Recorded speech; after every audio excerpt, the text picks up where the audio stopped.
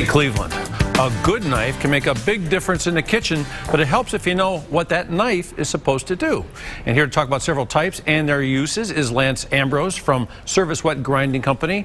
I love taking my knives there because when they come back, they're like brand new. Like razors, yeah. Yeah, sharp knife's important. They always say a sharp knife is a safe knife, a dull knife is dangerous. That's right, because then you're trying to push hard with the knife, and that's where you're more apt to cut yourself. So you slip off something and boom. And that's how you cut yourself, yeah. Okay, so we were talking before about some people only have one or two knives, but you really need a few more for different things. What's the bird's eye lowdown on this caper Well, here? we'll talk about some of the names of knives and how they're used, how the shape affects how they're used. These here are chef knives. One of the confusions with names of knives is that they'll have more than one name. So this will be called a chef knife, a cook's knife. Sometimes it'll be called a French knife, and of course everyone likes to call it the chopper. Oh yeah.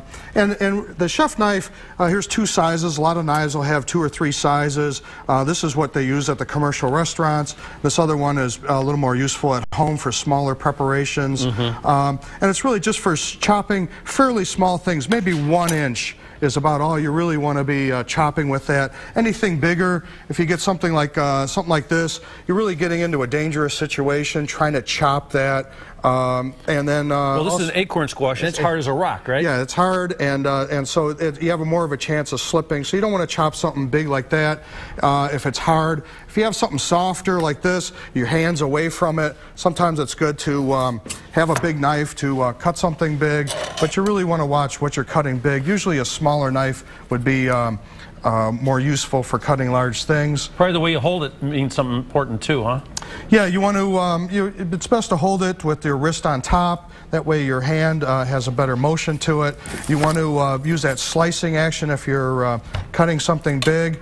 And so that's for, there's 2 types of knives. There's a chopping knife, and then everything else is really a slicing knife. This knife here is called a straight boning knife. Nobody really uses that for boning, so the manufacturers now are calling it a utility knife. It's a good all-around knife. This would be something more appropriate for cutting something like an acorn. First, use that point the point into it to control it. To get it started, and then you can work your way around using that slicing motion.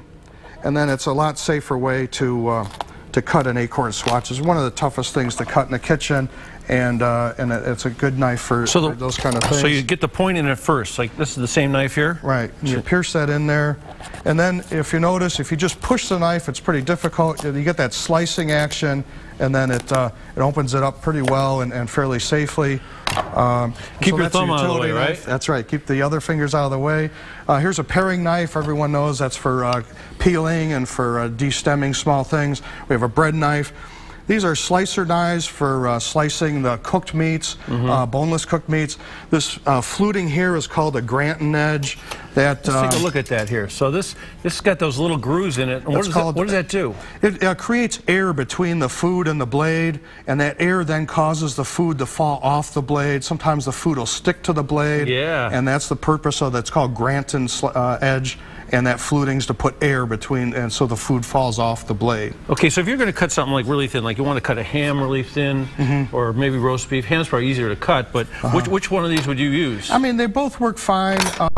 It just sometimes, particularly if you're cutting a lot of slices, so they're kind of stacking up, you want it to fall away. If you're cutting really thick slices, it's something that it's nice to have. It's a lot of times it costs more than the knife, but that fluting is nice for even for say if you're slicing almost anything, it'll cause that food to then fall off the blade. Now I see this here. A lot of people use this as a bread knife, but I cheat and use this for tomatoes once in a while. Yeah, you know, a lot of people ask me why not have every knife serrated, and the reason is it creates a jagged cut. Tears stuff. And it tears stuff, and if you're going to consume it right away, it'll be okay, but if you cut meat, say, with it, the meat will dry out as you're cooking it.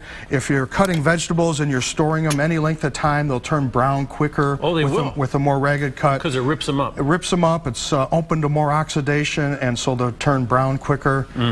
These 3 knives are the butcher knives. I saw this in an Alibaba movie. Yeah, actually they call that a scimitar, kind of like the scimitar sword, and it's also called a steak knife. And unlike your table steak knife, that's the knife for making steaks. So cutting that like the strip steaks off the loin. Right. Right, and so these three knives with the curved blade are butcher knives. They have the curved blade because they're designed to cut raw meat, which is a bit tougher than cutting cooked meat. That's why the slicer has a straight blade, and this has a curved blade. They have the curve in the knife for a couple reasons. One is as you're, we could try this with the breaker knife. If you're cutting something big, you tend to rock it, and so the curved blade mimics that rocking motion. Also, that rocking motion transfers the point of attack, the force of it back and forth, and so you get a better cut that way. It also promotes slicing, and that slicing action is what causes the knife to really perform well. People quite often make the mistake of trying to just push a knife through, and that does not use the blade the way it's meant to be. It's supposed to be this slicing back and forth, and that's how you get that that good performance out of a knife.